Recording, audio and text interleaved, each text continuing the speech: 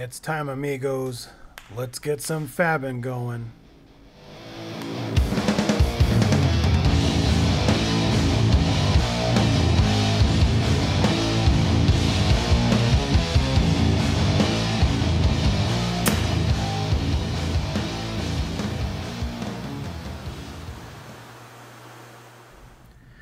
Today we're going to start with the top hoop.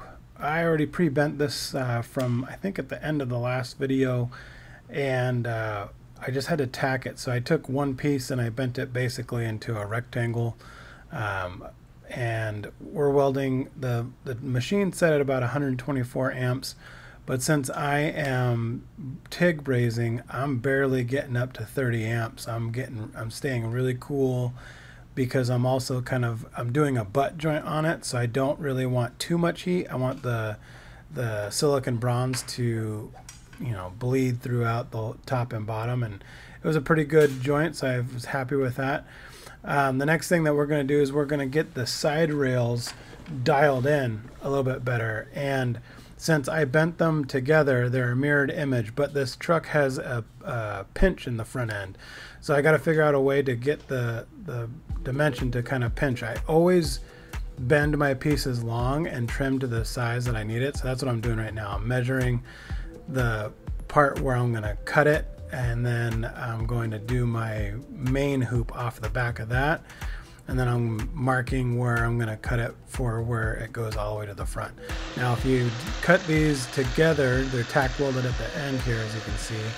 That means it's going to be theoretically square, or you're at least starting in the right wheelhouse. And of course, you gotta enjoy the buttery smooth sparks here. Gotta love those sparks.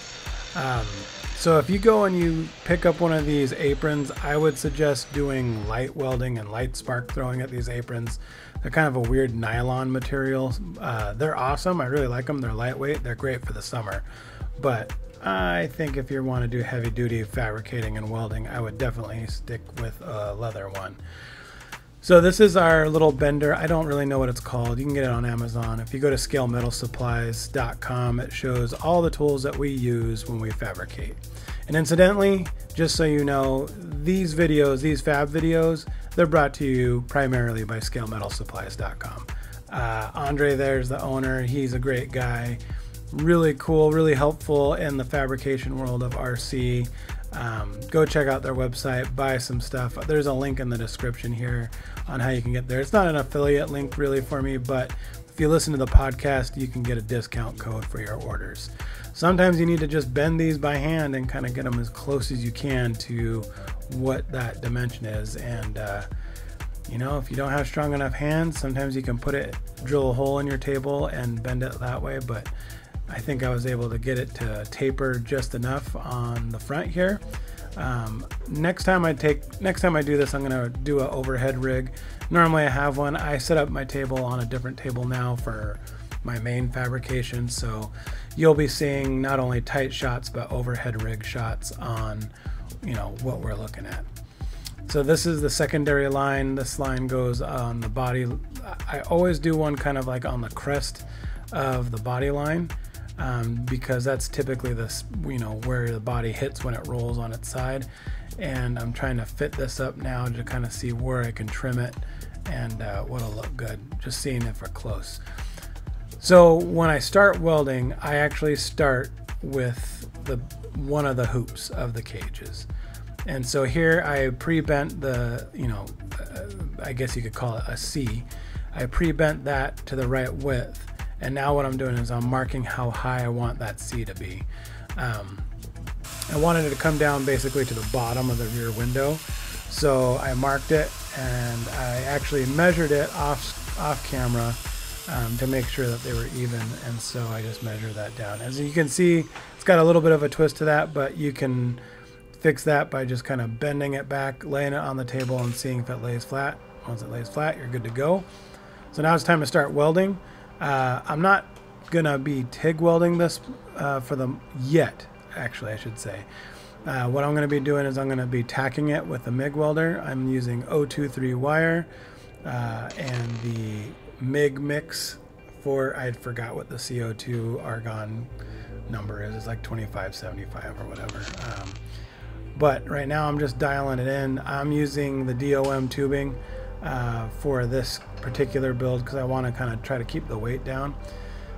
So on the other side you can't see, but I have the bottom rail of that follows the fender locked in place, and now I'm just tacking the main hoop to that.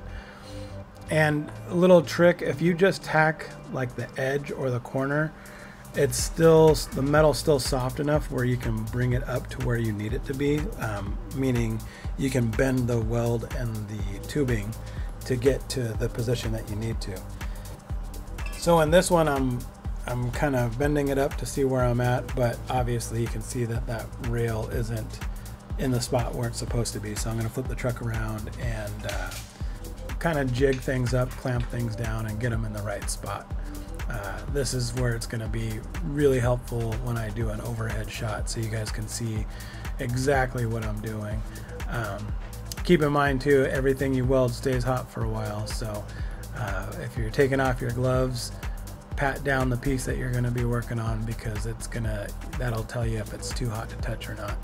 So I'm moving this right into the spot that I want it to get, and then I'm going to bring the hoop over to that, and then we're going to tack it all together. Now, I know people are going to cringe when they see me welding on the truck. I think it adds to my aesthetic. It's really not me just being lazy. I like the way it looks where the burn joints are on the truck. Not all my trucks are like that. And generally I cover the wheels and tires of if it's near the joint that I'm tacking.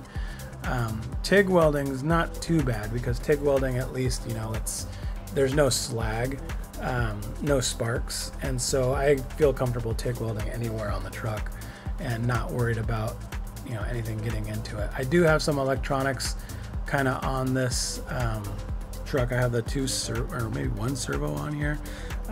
It's an RTR servo. It's basically there just to kind of be a placeholder. I'll use it to kind of dial in the truck, and then eventually what I'm going to do is I'm going to put something a little bit more beefy on it. So I just tacked it down. Everything's looking pretty close to where I want it, and now I'm going to start doing that second. So you can see how it's got a little bit of a dog leg to it. Now I'm going to mark down where I can trim off the nose and trim off the back part, and it's real important to get down on it and to see real close to where your parts are. If you're trying to do it from a distance away or over the top only, it's going to be really hard to make everything line up. So I would definitely do that. I wouldn't recommend, unless you're really comfortable with a grinder, to deburr with the cutoff wheel. It can catch and it can make things a little nasty. So here's I'm still trying to line these things up, trying to get things. Sometimes it's hard when you're welding on the car to get things to stay in place, but you kind of have to fight it every now and then and just hope and pray that everything's going to be lined up when you tack it down. And you can see the back isn't perfectly 90, but I can fix that before I weld in the front joint there. So I'll definitely do that when I weld in the other side.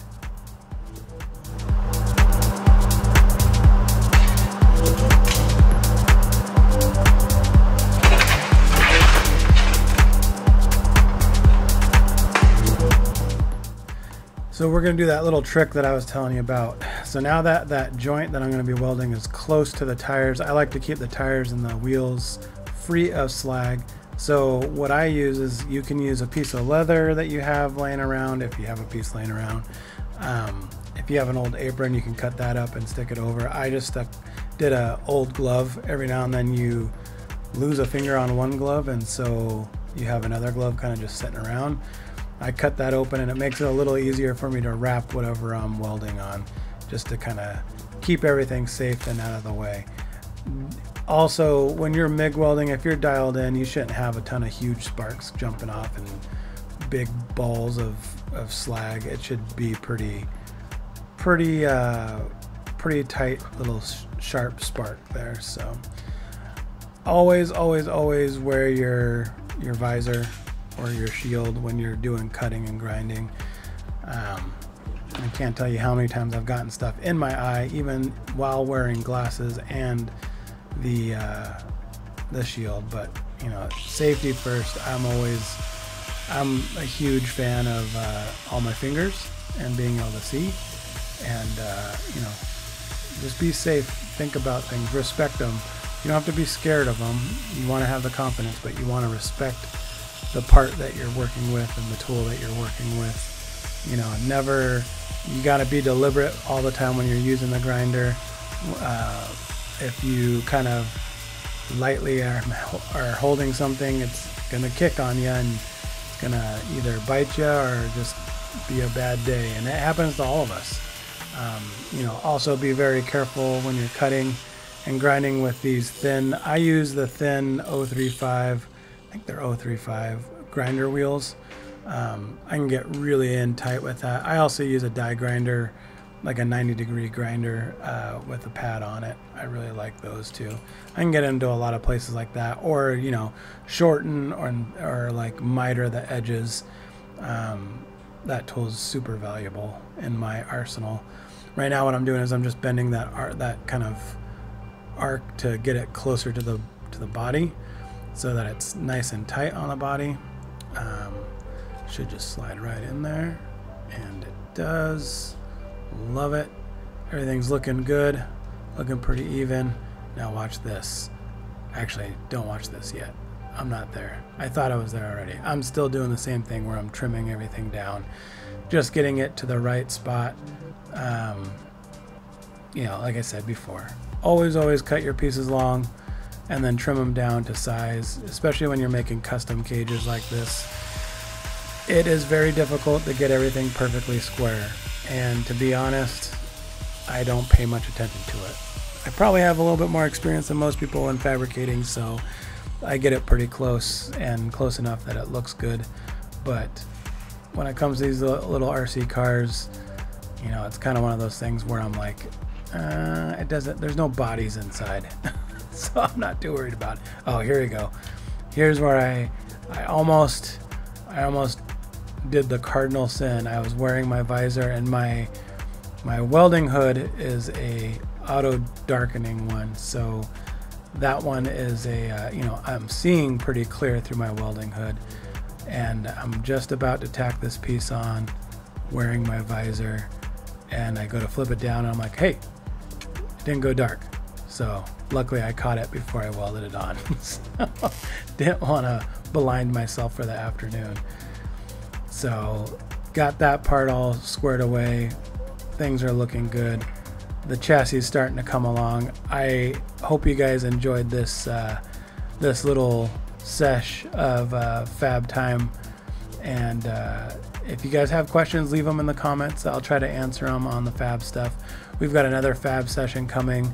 I skipped ahead a little bit and got some more stuff built on the truck. And you know, there's a few more tips and tricks I can share with you on that one. We got more coming up. I hope you stay tuned for it.